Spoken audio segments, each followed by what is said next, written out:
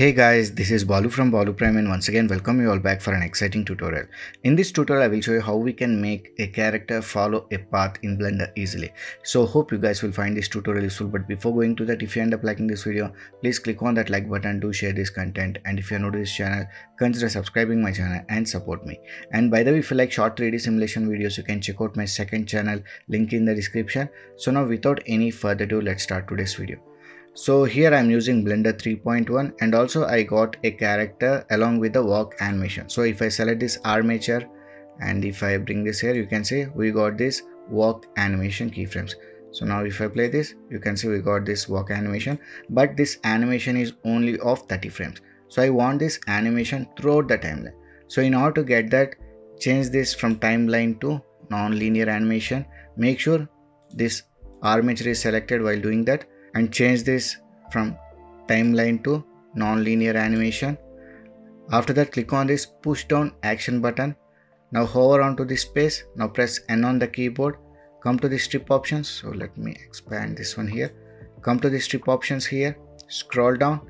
Come to this action clip, and here increase this repeat value. So if I increase this repeat value, you can see we are getting the keyframes added. And if you want to increase or decrease the playback of this speed of walk cycle, we can increase. If I increase this to 2 and if I play this, you can see the walk cycle will be slow, and if I change this to default one, it will be the actual speed. Okay, so depending upon requirement, you can change this value here. So after this, let's move back to this timeline. Okay, so now let's create a path and make our character to follow that path. So for that, let me move on to this top view, press 7 for top view, and let's create a path here. So let me place the character here. Now come to this add options, curve, select this path. So we got a path here. So let me rotate this. Okay, hold Control key. Okay, so now go to the edit mode. Being selected this curve, let me select this smooth tool. Press tab on the keyboard for edit mode. So here you can see we got this 5 vertices here. So be on this top view only. So select this vertices, press E and extrude this one.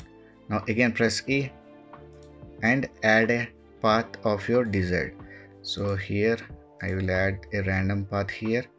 So here you can see I have added this path. So again press tab to exit this mode, edit mode.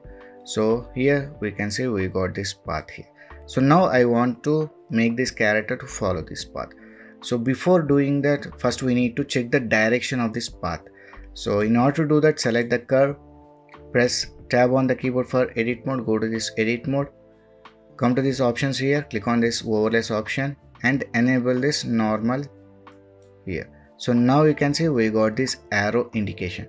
So this arrow indication means here you can see the arrows are facing this direction. So this will be the end point and this will be the starting point. This point will be the starting point.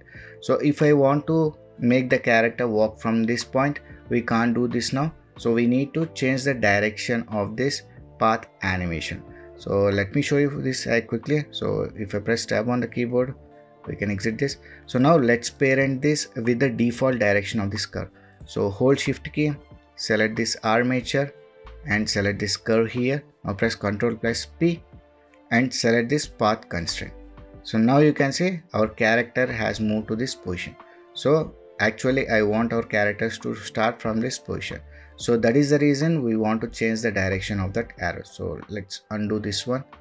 Okay, so now again select this curve, go to edit mode. So now let's see how we can change this. So here the arrows are in this direction. So right click and select this switch direction. So now the arrow direction has been changed.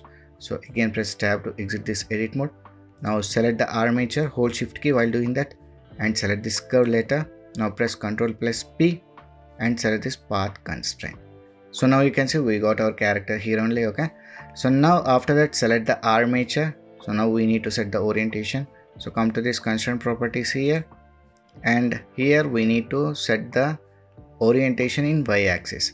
So minus y-axis. So select this minus y and change this to y.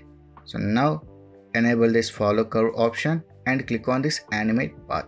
So these options may change depending upon your scene. So select the right forward axis and up axis and enable this follow curve option and click on this animate path.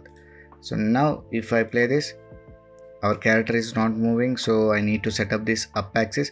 So let me change this Z axis here. Okay, so I think this is fixed. So now our character is following the path, but the speed is too high.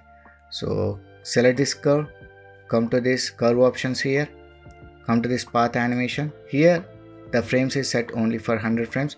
So let me change this to 250. And now let's check this once again. So this is also a bit fast. So now let me increase this frames here. And this one we need to adjust manually. After setting this frames to 717, the animation, walk animation is matching with the speed. Okay, so let me hide out this armature and let's see this. Nice. So in this way we can make a 3D character follow along the path in Blender easily. So hope you guys have learned something new from this tutorial. If you have learned anything new, please like, share and subscribe my channel to support me. So we'll meet in the next video. Until then, signing off. Take care. Bye.